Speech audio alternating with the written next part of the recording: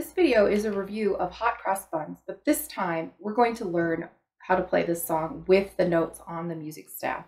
We'll start with half notes of D, C, and B flat, and then a half rest. So we have a line note on line 4, space note on space 3, and then another line note on line 3. I'll play those.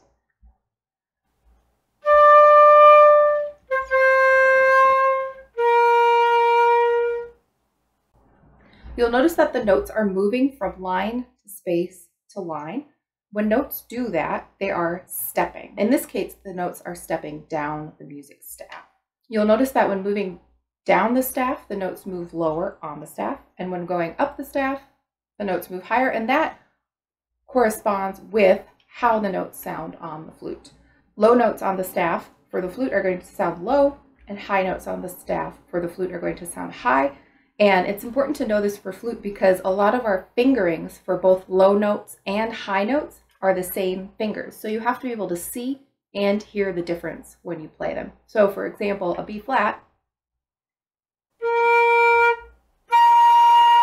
my fingers didn't change at all, but I was playing B flats both times. So the B flat in the staff, of course, is the lower one, and a higher B flat would be higher on the music staff. We're going to now repeat that stepping action of Hot Cross Buns for the next measures, D, C, and B flat.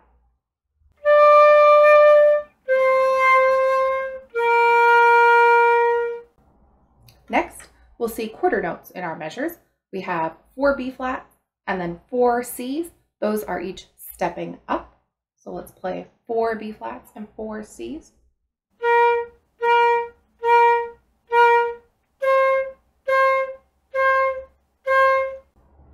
And then we have half notes stepping down again, D, C, B flat.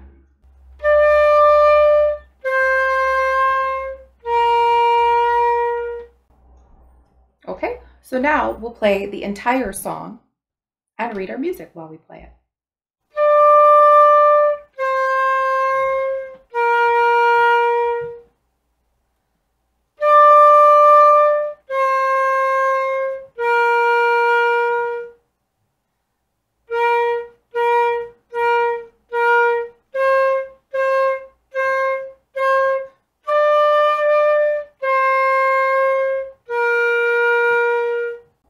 Next, we'll review Au clair de la lune, also with reading our music notes on the staff. So we'll start with B flat on line 3, then we step up to C in the first measure, and then we have a half note D and a half note C. Let's try that.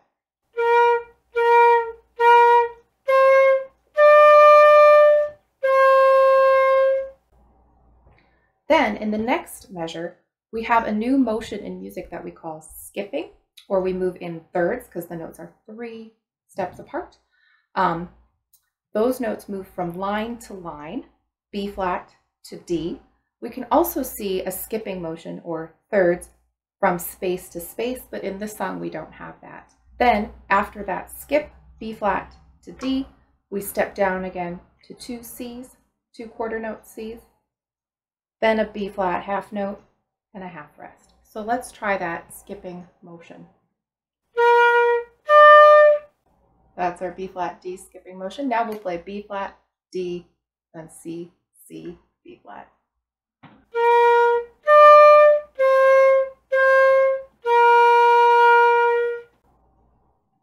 So then, as you know, to finish the song, we just repeat everything we just did to play the song. So let's do that and read our music at the same time. 1, 2, 3.